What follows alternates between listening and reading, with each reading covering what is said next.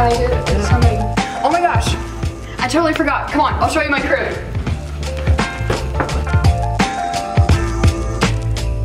Common theme in my room that I want to live by is that there's a seat for you.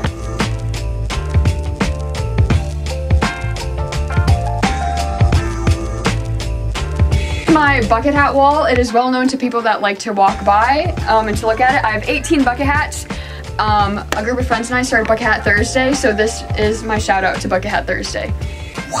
This is Kermit the Frog, the OG on our floor. This is a tapestry my mom made me before coming to college. It is Matthew 22, 37 through 39. It's a good reminder every day that I wake up to love God and to love people, so I like having it over my bed.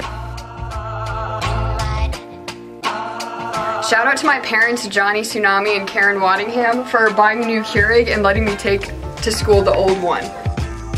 These are notes from my prayer partner, Marissa. Before every game, our soccer team likes to get together and give each other notes and snacks to encourage each other before we play and glorify God in all that we do. This is a pumpkin made for me by Pam from the dining hall, one of our lovely staff members. It shows the heart of Houghton to care for one another and see one another and get crafty every once in a while. Thank you so much for coming to see my crib, and I'll see you around.